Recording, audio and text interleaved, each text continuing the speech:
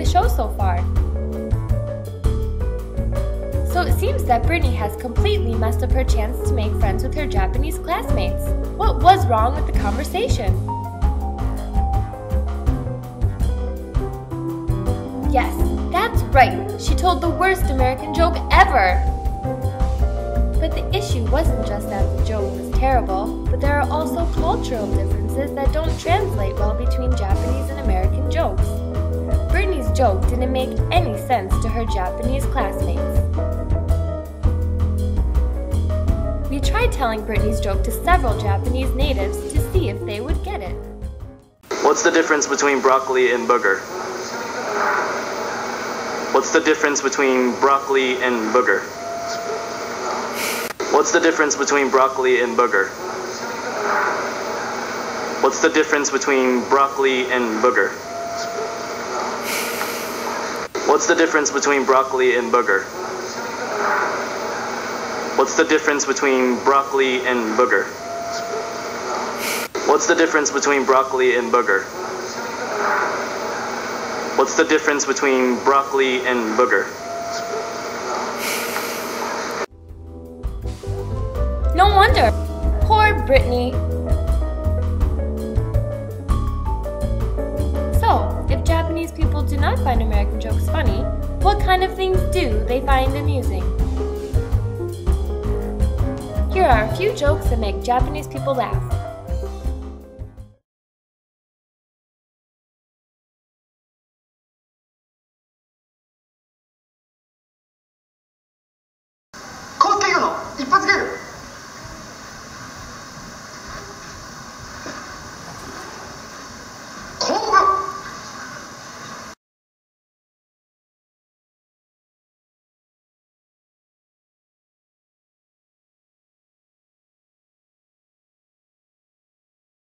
Hashtag Gonzalez.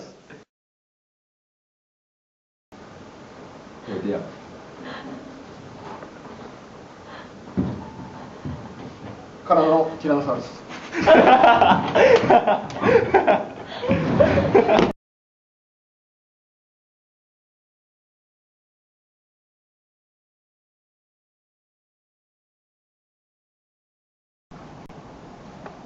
さあ、わさびを美味しそうに食べます。ノーリアクションで。ノーリアクションで。いただきます。いただきます。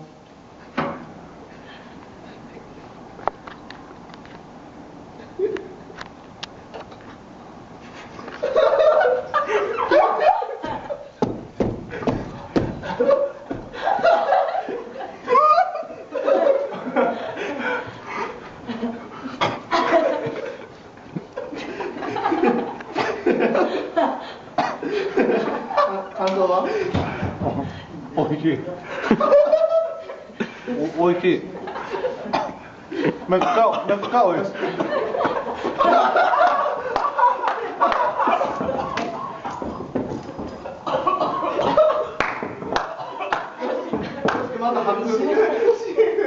ケーキめちゃめちゃおいしい。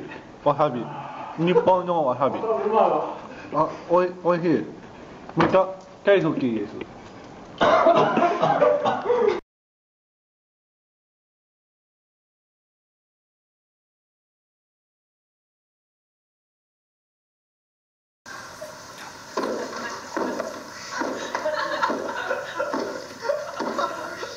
切れました。ちょっとね。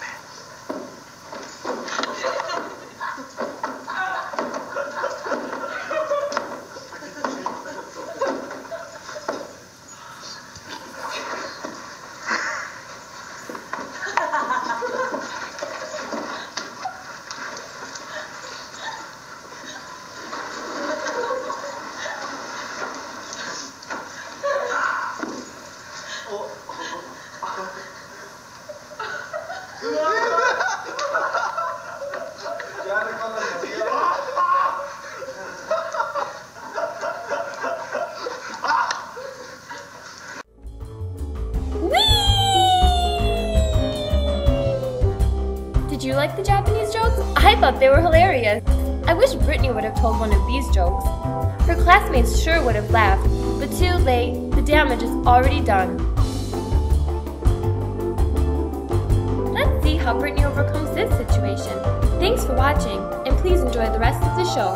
Back to you!